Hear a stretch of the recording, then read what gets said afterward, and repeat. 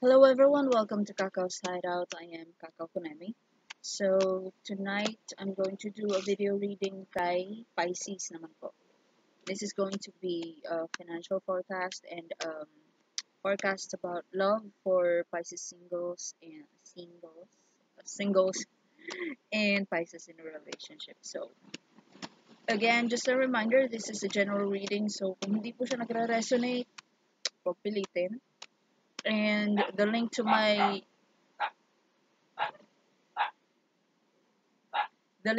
Facebook page is on the description box below.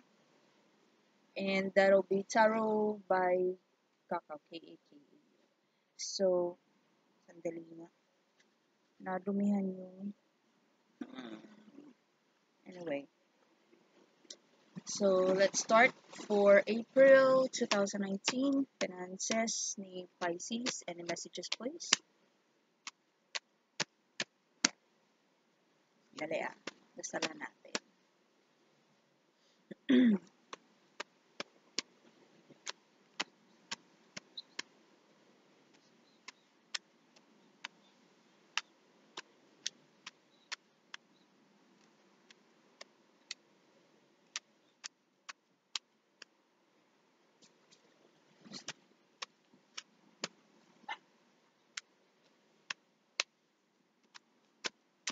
Okay, for Pisces Finances April 2019.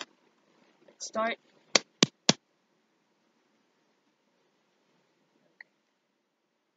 Pisces. Change is coming. So, merong this is not exactly swerte kasi usually pagka nakakakita ng Wheel of Fortune, swerte. This is the 360-degree change na situation. So, kung sa finances is masyado kang kampante ngayon, beware na merong sudden change na biglang siguro maghihirap ka ng konti or vice versa. Yung parang kapos na kapos ka, then all of a sudden may sudden change. And you will be financially stable. So, I would like to pull up a clarifier kung saan, okay, ito. hindi pa ako tapos magtanong, ito na, tumilapon na. Hierophant reversed. So, maybe the change has got something to do with, the people around you. Siguro masyadong marami yung namimihasa na provide ka lang ng provide, o bigay ka lang ng bigay, or pwedeng ikaw rin to na makakatanggap ka ng reprimand, pagre-reprimand ng iba, maybe ikaw lang yung hingi ng hingi, or ikaw lang yung palaging nasisave, ikaw lang palaging, tawag nito, palaging nalilibre.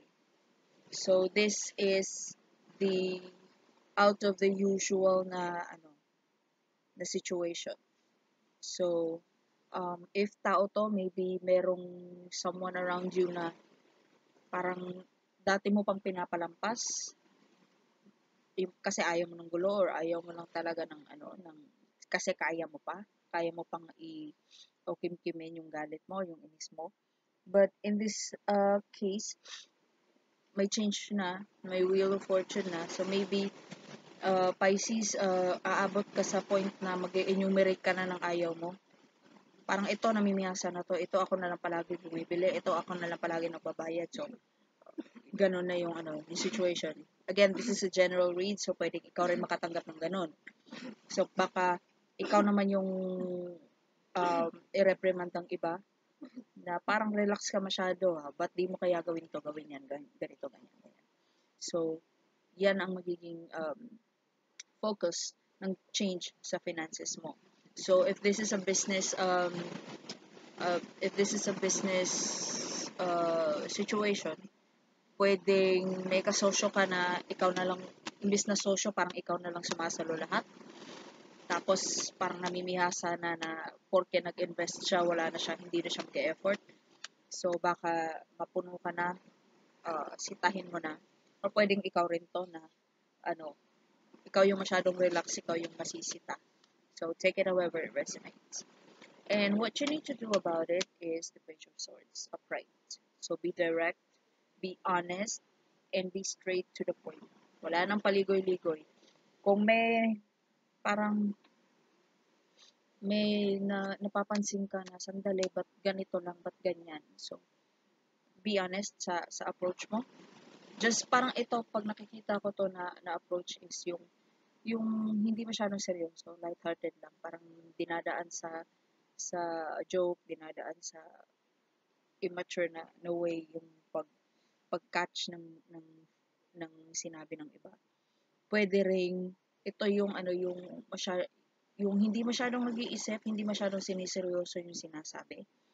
Pero alam mo kung saan ka lulugar pagka Page of Swords. And what I like about this is yung keber na nature ng Page of Swords na I'm honest, I know what I'm doing, this is what I think it is, sasabihin ko, bahala ka kung anong feelings mo, basta ito nakikita ko, ito naobserbahan ko, ito sa tingin ko ang nangyayari, ilalahad ko yun lahat sa'yo. Parang ganun yung Page of Swords. In a way, parang ina-advise ka ng baraha, Pisces, na kung wala kang ginagawang masama, kung wala kang tinatago, wala kang dinadaya, wala kang sinasaktan, then go ahead and say it. Be honest. So, kung may magalit sa'yo, problema nila yun. Ganun. So, if you're going to do just that, eto, may Three of Swords. This is the rejection / sadness / worries. If you'll notice, may puso na tinusok, diba? So, this can be something na physical or emotional na heartache. So, maybe kung ano man tong pag-uusap or message na kailangan ng straightforward na approach, maybe merong something rin na sasabihin sa'yo na makakapagbigay ng heartache. So, if medyo high blood ka, so prepare. And parang huwag mo masyadong dibdibin, mo masyadong seryosohin kahit ganun kasakit. Or warning na rin na bago ka mag-confront, bago ka mang-reprimand, parang timbangin mo na sa sarili mo, ikaw ba wala ka bang kasalanan? Bago ka mag-enumerate ng kasalanan ng iba, ikaw ba wala ka bang ginawang mali? Kasi baka mamaya pagdating ng rebuttal, hindi mo kaya. So, pwede ring emotional na heartache to, na akala mo ganun yung pagkakaintindi mo sa sitwasyon, then all of a sudden, nung direktahan mo ng tinanong, direktahan mo ng sinabi kung ano sa tingin mo nangyayari, yung reply na matatanggap mo, hindi mo kakayanin emotionally. So, bottom of the deck is what's this? Star upright. So, parang, well, major arcana siya. So, and Hierophant is major arcana. Wheel of Fortune, major arcana. So, pagka maraming major arcana sa spread, it usually means na merong major na mangyayari na parang change ng chapter ng life. Parang aalis ka na sa sitwasyon na to para dumating ka naman dito. So, in a way, ang magiging positive na part ng heartache na to is you'll know kung sino yung pagkakatiwalaan, you'll know kung sino yung hindi, you'll know kung ano yung lesson na parang sa tingin mo magagamit mo in the future just in case you're going to encounter the same situation. Or this can also mean na yung heartache kasi usually yan yung parang wake up call. Na ito na lang palagi nangyayari, routine na to, tapos may napapabayaan ka, may na-overlook ka. So parang wake up call na next time pag nangyari to, ganito na gagawin mo. Kasi, yun nga, nasaktan ka na yun. So parang, lang yun. Diba? Yung alam mong madadapa ka dyan banda, alam mong madudulas ka dyan banda, so magkapapupunta doon. So parang ganun. So that's for you, Pisces, and your finances. And let's proceed na kay I was about to say Aries, pero love life ng Pisces single. Let's see. Dali malamig na kape ko.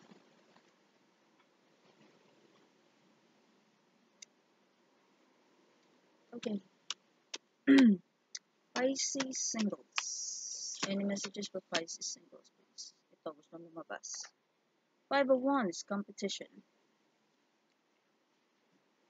Let's see. Pisces singles. Messages for Pisces singles, please. 5 of Wands yung playful na pag lumabas ulit. 3 of Swords. Dali tatapusin ko na lang. Last card please for Pisces singles. Okay. Dalawa yung tumilapon, Judgment reversed, and Justice reversed. Ano to? May babalikan ka dati? Judgment reversed. Ito yung parang issue na supposedly pag ganyan, issue na tapos na, let go mo na, parang bahala na kayo dyan, ito ginawa ko. Diyos na bahala sa akin kung kung kailangan ba akong parusahan or not. Pag ganyan, hindi, parang pinuputok pa rin ng butchi mo yung issue na yun from your past. Tapos may justice reversed pa. So, this is, maybe you have been treated unfairly before, hindi ka pa nakaka-move on kasi may 3 of Swords pa. So, parang, since nasa advice naman yung, kasi kanina sa finances, result to siya outcome card, outcome yung placement niya. But this one, it's in the middle, so it's the advice card. So, ang ina-advise nito is, huwag mong madaliin yung pag-move on. So, kung meron pa talagang heartache, kung meron ka pa talagang hindi matanggap, huwag pumasok sa ibang relasyon just for the sake of, maybe kasi matagal na yun, kasi judgment card na yun, reverse na yun. So, maybe matagal na yun, tas kahit hindi ka pa nakaka-move on, parang ira-rationalize mo na lang na, 19 kopong-kopong pa yung issue na yun. Pero deep inside, may heartache pa rin. So, parang ito, ina-advise sa'yo to acknowledge your heartaches. Kung ano man itong nakapagbigay sa'yo ng heartbreak, do not ignore it. Kasi, let's face it, mayroon naman talagang heartbreaks na siguro kahit ilang lifetimes pa, parang feel mo pa rin.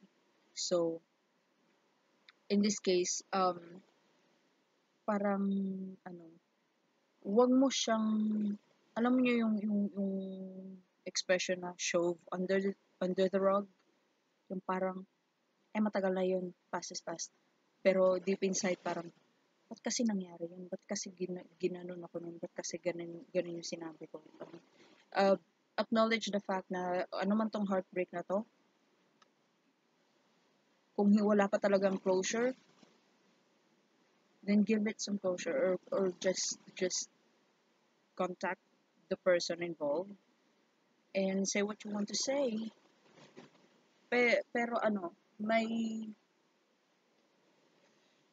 may worry lang nga lang sa current situation. Well, maybe 5 of Wands is competition. Yung parang dapat ako mauna, dapat ako nandyan, dapat ganyan. Yung na-challenge ka. So maybe naka-move on na si ex? Ayaw mo? Sandali. Tumilapon to Emperor reversed. Tapos, hindi pa ako nagtatanong. Sige na, basahin na lang natin. Anyway, Emperor reversed, clarifying the 5 of Wands. So, na-challenge ka, maybe may mga karibal ka na mayayaman.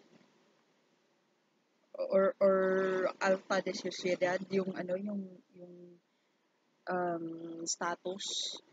Tapos ikaw hindi. So, parang na-challenge ka. Parang tinatanong mo, Pisces, am I worthy of his or her time? Wala akong binatbat sa mga karibal ko. Kaya, kung workaholic ka ngayon, Pisces, parang kung hindi mo alam kung bakit workaholic ka, maybe subconsciously gusto mong mag-improve talaga yung finances mo kasi may something na gusto kang balikan na ipapamukha mo na hindi ka kayaya. And then, Ten of Swords. Oh, may Justice card. Reverse, di ba? So, this is injustice na hindi pa na-settle. Wala pang, kung sa korte pa, wala pang verdict. Tapos, may Ten of Swords reversed. So, something from the past na betrayal. So, nanggagalaiti ka siguro talaga, Pisces. Tapos, world card pa. So, kinonfirm lang. World card is completion. Reverse, hindi pa tapos yung business na yun. Yung parang wala kang karapatang mag-move on kasi hindi pa tayo tapos. Parang ganun yung situation mo, Pisces. Tapos, ito, goal, Ten of Pentacles. So, merong money, sadness over something na hindi mo nakuha. So, I'm sensing here, Pisces, may gusto kang i-confront, pero ayaw mo na i-underestimate ka. May gusto kang balikan na bakit ganito ginawa, ba't ganito yung nangyari, anong parang in a way, anong kasalanan ko. Pero ayaw mo yung ma-ignore ka because you're a nobody. Parang ganun. Siguro nakaka-intimidate kung sino man tong ex na to. Or pwedeng baliktad. Pwedeng ikaw, Pisces, you're having these pentacles, established ka na financially, tapos merong unfinished business with someone na parang gusto niya yung attention mo, ayaw niyang ma-ignore mo siya, kaya banat siya sa work niya, banat siya sa finances niya para pag kinonfront ka na niya or pagka nagkaharap na kayo, he's not someone na, past is past. Hindi siya yung someone na, bala ka dyan, I don't want to do anything with you anymore. Parang ganun. Ayaw niyang ganun yung maging approach mo. So, take it however it resonates. Excuse me. So, there is a possibility na ikaw tong may gustong balikan, tapos ayaw mo lang na i-underestimate ka, tapos i-ignore ka, or vice versa. Or maybe ikaw tong Pisces ang nagiging intimidating para sa kanya, na gusto niyang maging important siya socially para pag nagkaharap na kayo, hindi siya yung kaya mong isnapin. Ganon. So, there. That's for you, Pisces. And Pisces in a relationship, please. Seven of Cups. Reversed, si partner mo. So, merong confusion sa emotions dati, na ngayon parang klaro na sa kanya kung ano ba talaga feelings siya sa'yo. And on your part, Pisces in a relationship, please. Pisces in a relationship, please. Okay. Queen of Pentacles. So, this is parang kinonfirm lang yun sa singles, ha? So, maybe most of the Pisces nowadays are working hard for the money. So, you're trying your best, Pisces, to be financially independent for your partner. And maybe yung effort na to nagbibigay ng clarification sa way ng yung emotions ni partner towards you. Let's see. This card wants to come up. 3 of Wands. So, maybe dati turn off na si partner. Then all of a sudden, may ginawa kang effort na parang naging encourage sa kanya to proceed with the relationship. Tapos, right now, he or she is thinking about inquiring something new or finding something new to do. Maybe with you. With you kasi partnership. Read to. Katinga naman. Kanina hindi tama. I've actually read somewhere sa comments ng isang tarot reader na kapag nagbabasa ka ng baraha tapos makata yung ilong mo, it means hindi mo pa nalalaban yung pundang. ano, uh, parang konektado ka sa spirits. Sure ba? Parang ganun. Kasi, after ko magbasa, hindi siya kumakatin. So, maybe. Anyway, sa part mo naman, Pisces, Ten of Wands reversed, this is yung state of mind mo. So, yun nga, uh, your current situation is you're working hard for the money. Tapos, mindset mo is Ten of Wands, maybe to get rid of the burdens. Siguro bayarin, obligations na kakailanganin ng budget. So, let's see kung anong gagawin ni partner to help you or regarding this. Knight of Wands reversed. So, ito yung um, yung i-let go muna yung pagiging adventurous, yung pagiging walwal. So, maybe, ile-lessen yung lakwatsa, ile-lessen yung gimmick, ile-lessen yung YOLO-YOLO mode. Pero, ang pangit lang sa kanya is, alam niya kung ano yung ititigil niyang gawin, which is yung nga yung pag-gimmick, yung barkada, yung lakwatsa, yung gastos na walang katuturan. Pero, hindi niya alam kung ano yung sisimulan niya o kung saan siyang activity dapat magko-commit. So, yun ang parang niya, action ni partner mo. And on your part naman, Pisces, you're going to end something.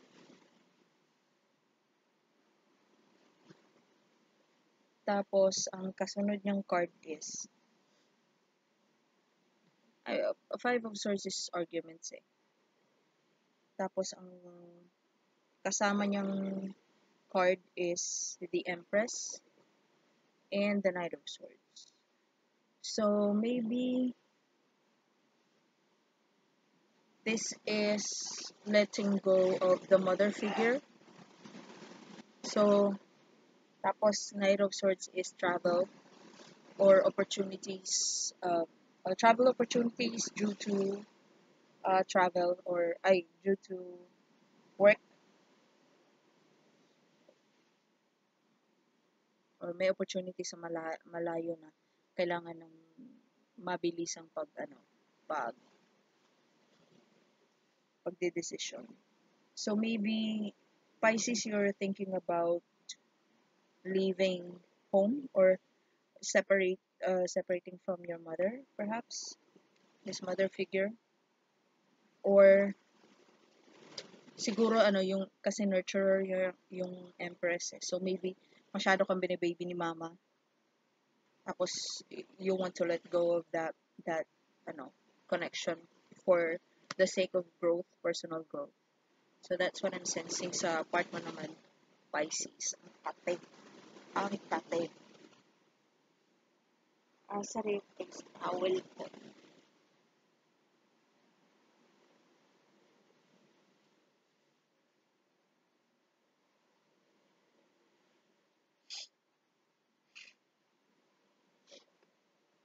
Anyway, so ang common goal nyo ni partner is justice, fairness, balanced give and take ng relationship na parang dati nyo pang goal, judgment. This is something na yung parang na-evaluate nyo na dati ganito ginawa natin, hindi tumalab. So maybe this time, iba naman. So, this is actually good kasi parang may mutual understanding kayo ng partner mo na ito na muna gagawin natin to even out the situation. Parang gano'n. So, let's see. Advice kay partner mo to improve your situation together. Kasi, remember, meron siyang Knight of Wands reversed. So, meron siyang, alam niyang may kailangan siyang tigilan. Maybe gastos, maybe lakwatsa, maybe YOLO. Pero hindi niya alam kung ano yung sisimulan niya.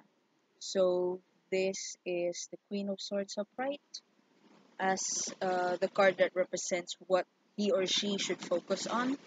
So maybe Queen of Swords upright is yung pagiging independent. Pwede ring the reason na hindi niya kayang mag-decide kung ano yung sisimulan niya kasi masyadong maraming opinion sa paligid. And Queen of Swords upright is a card that states na you have to be someone who knows what you want, how to approach it, be direct about your approach, and just cut off whatever or whoever is not serving you anymore. So parang maybe there is something na kailangan niyang i-let go. Let's see kung ano yun based sa mindset na sasabihin ng cards. At partner ni Pisces, please. Yan. So, 9 of Pentacles reversed and 5 of Wands reversed. So, maybe 9 of Pentacles. So, merong failure na parang siguro pinapamukha sa partner mo. Tapos, parang siya, parang siguro si partner mo masyadong conscious sa sasabihin ng marami.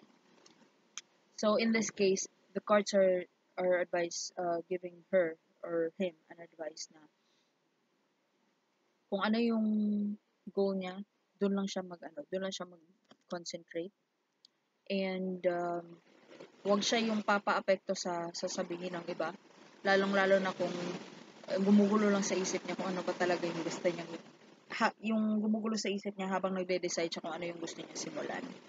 What she needs to do is the Fool upright. So this is taking a risk, taking the leap of faith. Maybe hindi niya alam talaga kung ano yung sisimulan niya. May Knight of Wands reverse siya.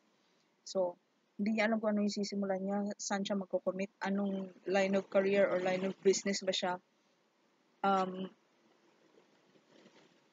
magsisimula, or ano bang klaseng approach ang gagawin niya sa relationship niyong dalawa. But this is not this is a card that advises him or her to not overthink everything, especially kung base lang sa opinion ng iba na wala namang binibigay na solusyon, wala namang naitutulong. So, analyze his or her situation and just have faith dun sa gusto niya simulan na alam niya magpapasaya sa kanya. So, there.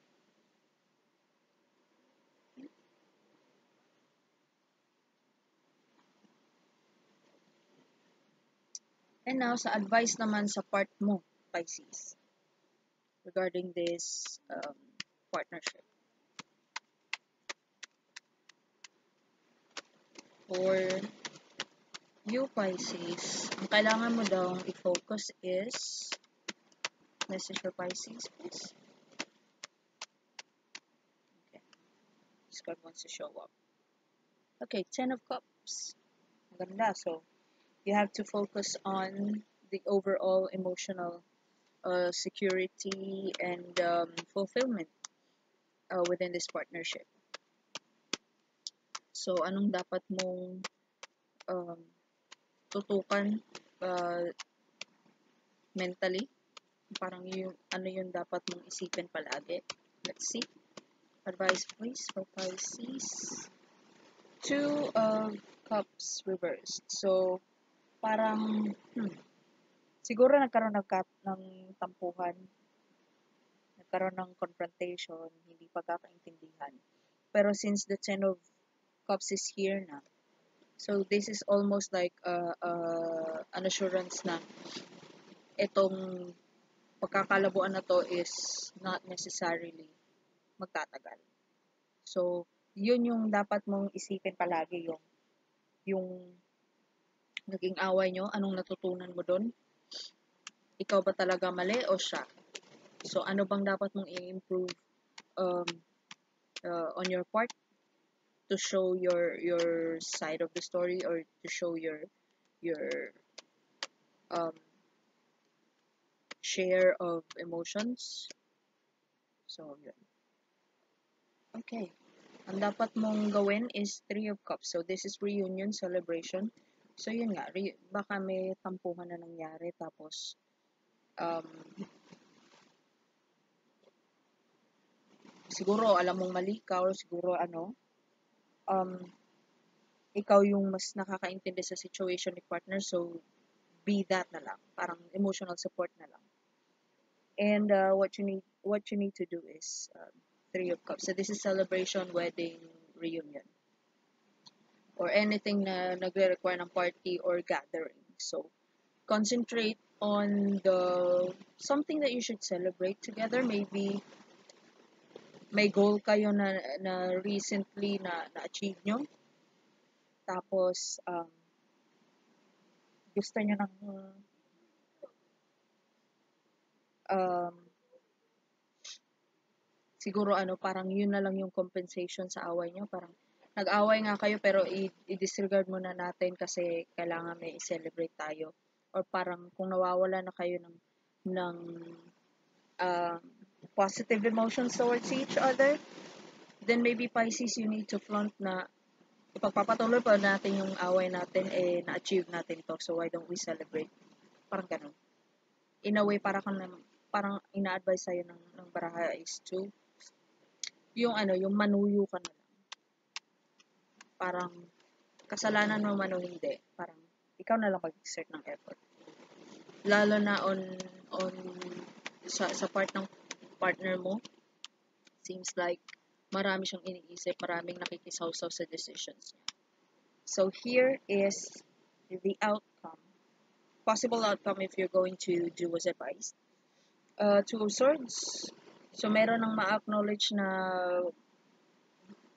pros and cons sa situation yung dalawa. And there will be yung kung ano man yung kanigahan, maiiwan na, parang ile-let go na. Six of Swords is yung paalis na hindi mo namamalayan. So this is some issue na yun nga, kasi 'di ba may tampuhan tapos ang advice sa'yo is to reunite or focus on something na kailangan ng celebration, kailangan ng gathering, kailangan i-perceive as something positive. So maybe sneakily kung ano man tong kanigahan na to, parang secretly, discreetly i-ignore nyo. Parang yun. And then ang final outcome is the best thing. Give and take. Equal give and take. Six of Pentacles. So parang kung ano man yung naging issue, parang lesson na yon, hindi na natin pag-uusapan, hindi na natin uutingkayin. And what we're going to do is, I'm going to do my part, you're going to do yours, and we're going to share the responsibilities together. So there. That's for you, Pisces, and your partner. And now, if you like that video, please like, share, comment, and subscribe. And if you like to suggest any topic for video readings and choose a number readings, I'm going to do one after this. So stay tuned. And if you have any suggestions for the video readings, choose a number readings, please comment down below. For private readings, the description box is where you can find my Facebook link.